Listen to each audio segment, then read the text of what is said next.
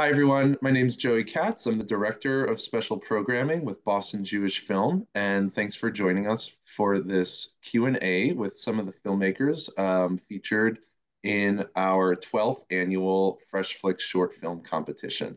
Um, I'm gonna go counterclockwise on my screen, so it might look a little different from you guys joining us. Um, but we have Ivan Kander from Minion Duty. We have Orna Rotenberg from the Artichoke season. And we have Mayor Adelberg, who did the Rock Collection. Thank you all for joining me. Thank you. Yeah, so first, I guess we're going to start with this. It's interesting, just not even just your three films, but kind of the whole program in general. A lot of the films deal with family. That was not an intent. That was not a kind of intention of the program. It's just kind of how it happened. Um, but a lot of the films deal with family, and they're very personal. Um, to the point where I was thinking, like, are there elements of your own experiences that are reflected in your films? So um, I'll start with Orna on this.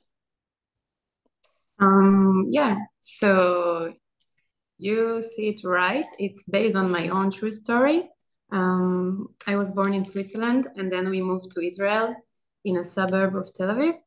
And it's not the same story, but it's a kind of story about a Jewish immigrant family that moved to Israel and see another, like, completely different aesthetics from the Swiss Alps to the poor neighbor. And yeah, I think that it's impacts my life and impacts my vision of how I create things. Yeah, great. Ivan? Yeah, well, I don't think you can make a film unless you have some personal attachment to it. That at least in my experience. In regards to this particular film, the two sister characters are kind of like both sides of me, and I fall somewhere in the middle of them. And I thought it would be interesting to kind of play out that dynamic via two separate characters, but also. I think there is a universality to discussing grief. I think in Mayer's film, I mean, as well, which I think is interesting. And yeah, I mean, I joined a synagogue that had minion duty, and I think this is an interesting setup for a potential movie. So, Yeah, great. And Mayor, to you. I'll echo uh, Ivan's sentiments um, in that family is inherently necessary for um, filmmaking that it comes from the soul, and it just feels much more natural, I think, to make a film that's based on personal experience. Absolutely. I didn't realize that, some of these things were going to be so like, intrinsically, reflective of you all. So I'm wondering, Orna and then Ivan, to you too. Since these are, Orna, this is speaking directly from your experience. It's very like, how do you go about casting basically a younger version of yourself in a way? And I guess to Ivan, in that same kind of way, like, how do you cast two people that are reflections of yourself? And Mayor, if the main character in your film you feel is a reflection of yourself or any of your experiences, feel free to jump in. I'm going to go the same order. Um, so for me, it was like an evidence when I saw Sol Zimbarov, the actress. She was so natural and like natural gifted. And first of all, it's a funny story. I found the boy in the story that play Magnifier, the little boy that is kind of imaginary friend or a real friend, depends on the way that you decide to see it. And it's her cousin, and they came together to the audition. And just I saw her and said, "Oh my God, this is so perfect. And also it was so natural between them because they're like super good friends and from the same family. And I don't know, it was super easy to choose them, both of them. Um, well, I mean, I think the big secret that people that are making movies don't like to tell you is that direction is like 99% just casting people. And it's less to do with actual like I think there's this myth that a director comes on and like gets a performance out of an actor, but really it's just finding the right people for the role and the story you want to tell. And in the case of this, I had a good idea of the dichotomy I wanted to represent between the two personalities of the two sisters. And I knew the younger sister I had was familiar with her work, so I was able to reach out to her directly. And for the older sister, I ended up using a casting director, which is the first time I've ever done that, and highly recommend that experience for especially for if you're a younger or aspiring filmmaker. I think there is this there's no but usually there's no budget in making a short film, so you don't usually have the money for a casting director. But I would argue that that's really money that's very well spent because if you're just trying to cast it yourself, you're not going to have the same connections or resources or reach in getting a lot of good people to potentially read for it. And that allowed me to, see some really amazing actors and really helped me cast the film. And then Mayor, if you have anything you want to add. Yeah, I used a casting network for my film. I suppose this is a bit of a digression, but I needed someone. My film is silent, and I need someone who could harness the raw emotions simply in their facial expressions and their body movements.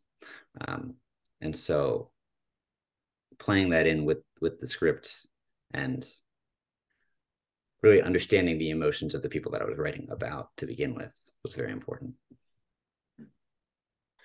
I guess on that note, I think each of your films, and then, I want to give a shout out to everyone that can't, be here. But I think it's interesting that you three are all here. That the way the dialogue in each of your movies or lack thereof um, are so unique, and they're so unique in how the main characters deal with extreme change, or death, or these momentous kind of traumatic moments. So I feel like Orna, the in your film, the little girl, like she's dealing with these really powerful, huge changes in her life, but like, through kind of this whimsical way, like, in the way that children kind of deal and cope with extreme change. And, Ivan, the way that the sisters, I think the dialogue's so like snappy and quick and personal, and, you really weave through, these complicated emotions between the two sisters, and, and death and family and all these things. And then Mayor, I think you might have the hardest task, which is to not have dialogue. And as you were saying, your lead actress, she like can't say anything. She deals with everything through her body language. So like how you're all dealing with very heavy issues, I think, in your film. So like how do you how did you come down to the tone that you ended up going with, and the dialogue or lack thereof in each of your films? I'm going to start with Mayor on this. So the lack of dialogue was merely because I am terrible at writing dialogue. Okay. But this was my first film since stuff that I'd made in high school. It had been a long time since I made a short film, and I realized that I needed to essentially return to the basics of filmmaking. So instead of focusing on dialogue and like a large budget and a red camera, I could just focus on story and character. And in that way, writing dialogue was unnecessary to me for this specific film. I did have some dialogue in a few versions of the script, but I realized it really conveyed a more beautiful and personal element if there was no dialogue. And the dialogue was also going to be specific and to the person that this girl is memorializing. And I wanted it to be a more vague film that anyone could apply to, regardless of whom they had lost. Thank you. Orna. I think that children are their own way to deal with traumatic events and also to process event in their life. And this film is really speaking about that, about how a child is dealing with a family trauma and how imagination could be an amazing tool to deal with it and also to process it and to become more like normal after.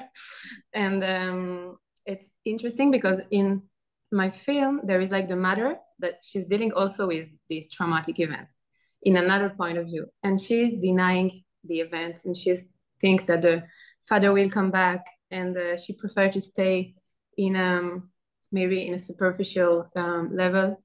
And the child, she's going deep to, she's searching for the father in also in a psychological way, you know, she's really, and she processed these events. And I think that it's what helped her to, at the end, like with the artichoke, she's take off all the layers and stay with the heart. And this is the heart of the thing, you know, and then you can like feel things, be vulnerable, um, and like the matter stay with all the layers, stay with all the artichoke. And so this is the difference between them, maybe. Yeah, it's definitely interesting having this. Sorry, can you hear me okay? Or am I Yeah. breaking up? Okay. Okay. Definitely interesting having this juxtaposition between Mayer's film and mine because mine's like all dialogue and his is none. And it comes down to just how you tell stories and the kind of stories you want to tell.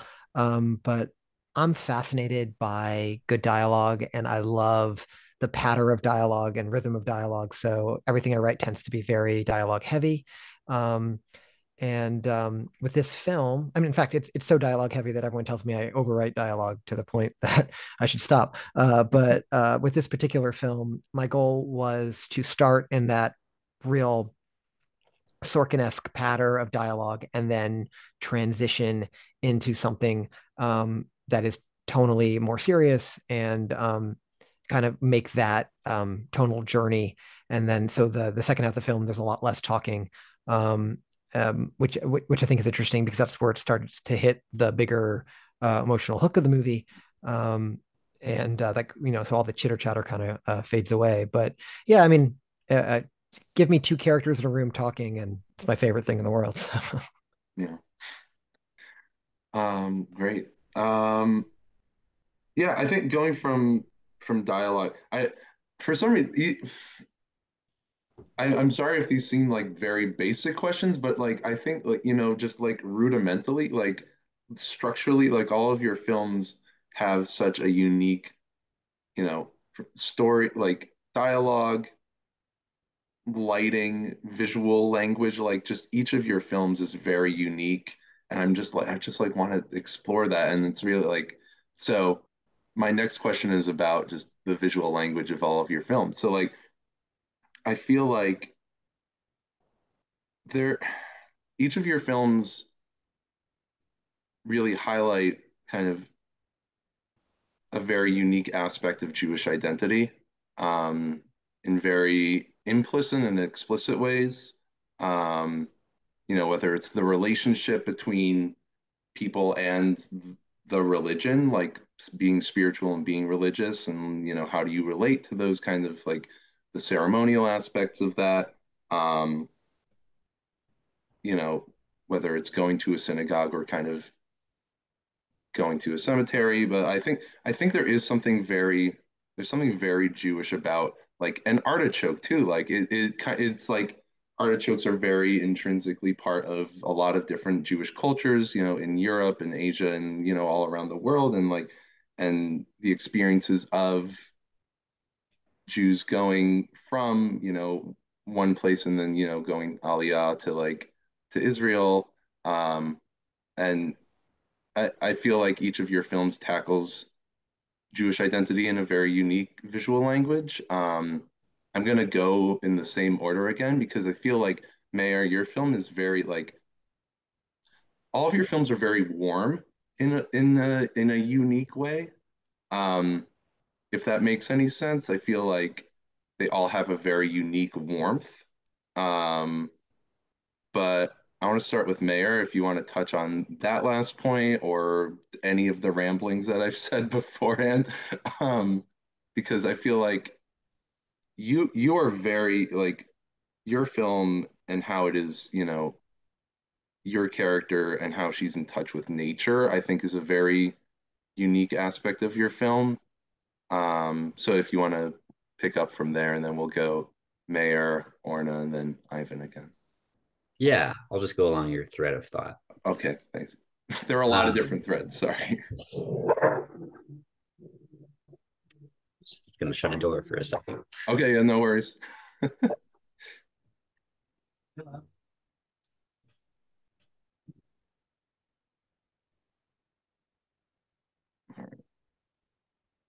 Hopefully that'll be resolved. Can you still hear Okay. that? Is that like too loud? No, it's all good. Yeah. Okay. Sorry about that. I really wanted my film to be warm because I feel like the and which is contrary to nature in itself. Because nature is often colder, especially in the forest. It's like very cold. I don't know what to say besides that. It's blue. Yeah, yeah. And I felt the emotions that I wanted to portray were warmer than that.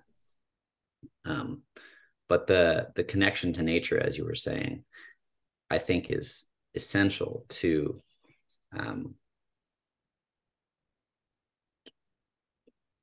I mean, it ends up in a cemetery. A cemetery is always going to be in nature, of nature, surrounded by nature in general. There's also a certain element of renewal that I wanted to bring to the film because it is about death, but it should also be about life. So I asked my director of photography to seek a cemetery that had those elements. She actually knew one right off the top of her head that was Jewish, and we were able to use for free because I was on had a good working relationship with the director of the synagogue that owned it. But the journey from life to death back to life essentially is what I really wanted to convey there. And I feel like that is a warm relationship. That also is conveyed through my use of Super 16 film that we shot on, because I also wanted that to be raw and gritty, not too gritty, but just imperfect enough that the imperfections of the character's history, the character's relationships would come through as well. Right. Orna.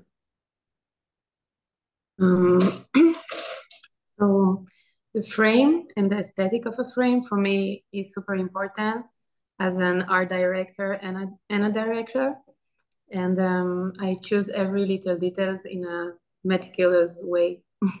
And for me, everything is super important, from the wallpapers to the fruit that I use in the scene and the clothes, everything, and the light. And I think that this is a big part of my creation. When I think about the scene, I think about first of all the frame and how it will look. For example, in the scene of the bathroom, the pink bathroom, I have a vision of a pink bathroom full and a tub full of peas, green peas. So I have the pink and the green that I want to put together. So I was searching in all Jerusalem a pink bathroom, and it was not so easy to find. And so it was my vision for the scene, and also all about the vegetables in the film. I take a lot of inspiration in the market of Jerusalem. I think that everything starts there. I was walking in the shuk of Jerusalem, and I saw these amazing artichokes because it was the season, and all the other vegetables, and I feel inspired just by them. And I think that the worms maybe in my film is more maybe I don't know if it's the worms, but maybe it's because it's full of a lot of details, and maybe it's give a warm impression, because I don't think that like the worms is like something that I try to create, more a frame full of details. With all my films, everyone tells me that I'm not a great visual director, so it's probably not the highlight of what I'm doing. I tend to work with. I have a crew of people in DC that I work with a lot, and they know how to light and make things look good. I did want to address this idea of like Jewishness on screen, and like how that can be so different, and also compared to a lot of the stuff I watch. I feel like a lot of Jewish centric things that we're watching nowadays tend to be either focused on Orthodoxy or set in Israel. I don't think there's a lot of like portrayal of just modern American Judaism, which is like what I grew up in Virginia, like as a Reform Jew. Like that kind of, and now that I live in Silver Spring, Maryland, which is like way more Jewish than where I grew up. So I just kind of the difference between the conservative American Jewish movement and the Reform American Jewish movement. And I think it's kind of, it was just fun to kind of reflect that on screen in a way that felt honest and real to me. And also not necessarily, and regardless of whether, you know, your faith and your adherence to faith, I didn't want a negative portrayal of Judaism, which is like, I feel like a lot of, stuff I'm watching, or I also didn't want something that was really sticky or felt really broad in its portrayal. I was trying to be as hyper specific as possible, and be true to that while also still telling an entertaining story. Great. There you go. Great. So I think one of the things that's also great about your films as well as the other films in the program is I I feel like people don't fully appreciate sometimes the medium or the craft of short films themselves. Um, I think there's a beauty in kind of being able to tell a story with brevity, and maybe kind of the struggle of trying to contain something within a certain amount of time, or you know, really honing in on what you want to say. Um, so I have one question, and then I'll do a follow-up. So did were there struggles in, initially making your film and being like you wanted to say a lot more, and then you realized you wanted to cut some stuff out? Like is Yeah, I guess that is the question. Like, were there struggles in kind of deciding what to cut out and what to leave in? Because again, these are very, personal films. I mean, Mayor, your film is 3 minutes long, but um, but yeah, I'll start with Orna on this and then go Ivan and Mayor. Yes, so for me, the editing process was a long process. I edited and edited again and again, and it starts from 16 minutes, and at the end it came to 9 minutes. Mm. So I cut a lot to Mm. just stay with like the essence of what I want to say and how I want that it goes. And no, it was not easy to do that, but then when I did it, I felt super that, it's like you feel that it's true and this is the way that it needs to be. Yeah. And the only thing for me that was important, it was to to show through this like small short film the fragility and the emotions of the characters. So it was not easy in this short amount of time, but I think that sometimes when you cut things and you become precise, you just discover the essence, and then you stay with the, I don't know, it's the best of the movie, I think.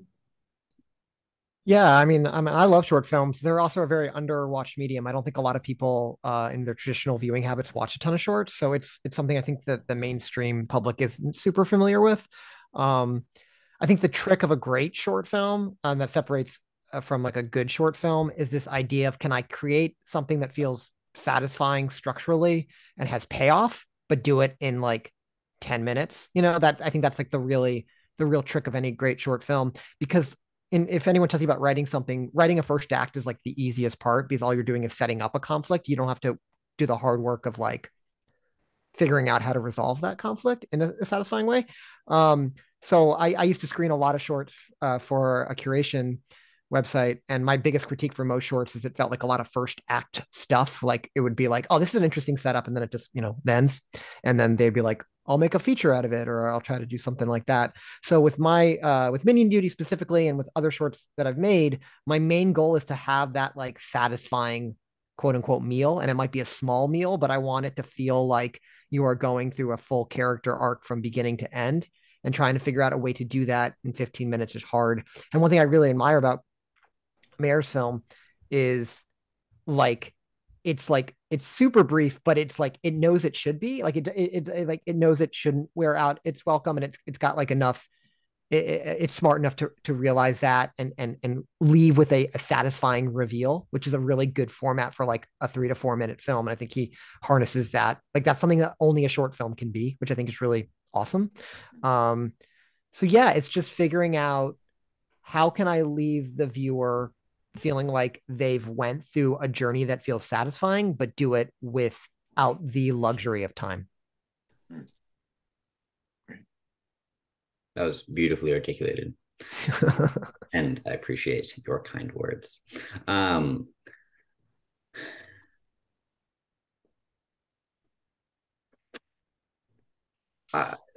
When you receive a film file back from a lab, it comes in one file, one just clump of just all of the footage put together, and just like whenever the camera stopped rolling and started rolling. So it was 13 minutes that came back from the lab, and the film is 3 minutes and 15 seconds. So there was a lot of extra fluff in the large file, but I had intended it to be very, very, very short. We were fortunately and unfortunately constrained significantly by a camera malfunction that left us with a total of about 5 hours to shoot the whole thing. And we're like racing sunlight. So I think it could have been longer, but I'm glad that we had those constraints that were not planned to make it the time that it came out to be. And it really is, I think, all that needs to be said in that short amount of time. There is a danger to creating short films and making them too long and losing audience attention, because the characters cannot be as fleshed out as in a feature. And when you can only add so many interesting character points, you want to ensure that that your characters and your audience can see the characters as much as they should be, and contrarily, as little as they should be. Great. Well said, everybody. On the flip side of this, and I think this is going to be my last question before we wrap up here. On the flip side, I think there's so much, kind of going back to what we started talking about. There's a lot of, heavy personal thematic material that you're all covering here. Um, in very, genuine, authentic, personal ways. Um, and with a short film, as Orna was saying, you do get the essence of you end up with the essence of those emotions and those experiences. But um, are is there still a part of you though that wants to explore those things further in whether it be a longer short film or a feature film? And I'm going to start with Mayor on this because you have the shortest film. And then I'm going to go to Orna and then Ivan. Not in the format that I made it in, and not about the same subject. Yeah. I have another short film that I've written that also deals with death, but it is a completely um, different style, and I'm very happy with where I am right now with this film and where we left off with the characters, because sometimes journeys are that short. Beautiful. Very succinct. I like it. It's the way. It's the way you gotta do it. Orna? So yes, in a way, I'm working now on my first feature film, and I'm in the now I'm writing the scenario. It will be about three generations of women. It's also based on my own true story, and um, it also relates about with this short film. And it will be three generations of women that live in the same apartment in Netanya in Israel, and about a crazy hair contest. So I will let you know. Great. Yeah, I can't wait to see it. That's awesome. And then Ivan. Yeah, so I set out when I made Minion Duty just to make a good short film. I didn't have any bigger aspirations than that. Again, that whole idea of like I wanted to create a sense of structural payoff. But after making the film, I've actually written those characters into a feature. Not the same story, but those characters and revolving around them. So it's kind of weird how that evolves. I think I got so interested in writing their dialogue and their dynamic that I found a ton more that I could say about it. So Joey, if you've got any rich donors that want to give me money to make the feature film, I would love that. I mean, I think I'm in this weird place right now in my filmmaking career where I don't have the money to make a feature film. I just don't have it, and all I can do is every couple of years make a short film that I finance myself because I can pay people to shoot for 3 days. I can't pay them to shoot for 30 days. So it's kind of this weird spot that I'm in.